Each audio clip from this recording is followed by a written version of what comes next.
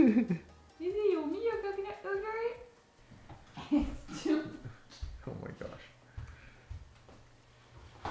Sean, tell us more about how you like messiness. I hate messiness. Somebody's sitting in the shade today because someone planted a tree a long time ago. It's a quote by Warren Buffett. Not Warren. Yeah, and I think it's beautiful because it shows exactly how patient and time works.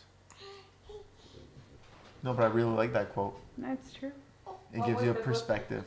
What was the book you were reading? Simple wealth, inevitable wealth.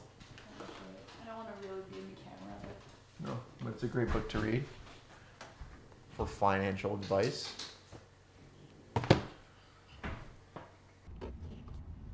You want to hold it? I was waiting for you to hold it. It's too heavy. Put it. What are you doing? I don't know. What do you want me to do? Put it at the end of your arms.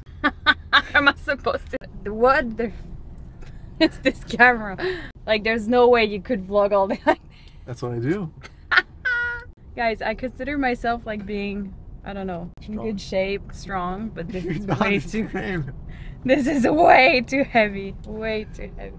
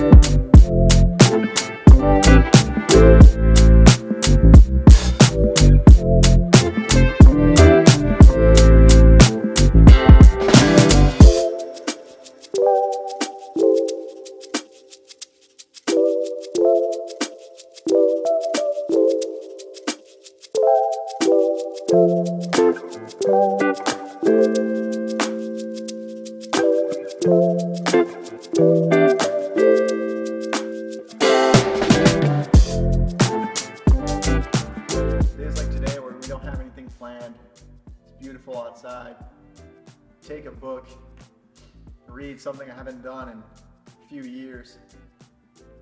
Makes me appreciate not only in life that I've created for me, but the opportunity that waking up every morning gives you.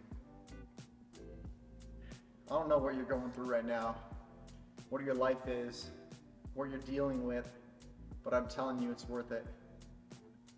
I'm telling you it's a lot better to wake up tomorrow and chase your dreams than to live in that hole or whatever the feeling you're having right now. There's light at the end of the tunnel. And don't stay there, don't reminisce there. Feel the feelings you're feeling and acknowledge the fact that they're real. But what can you control?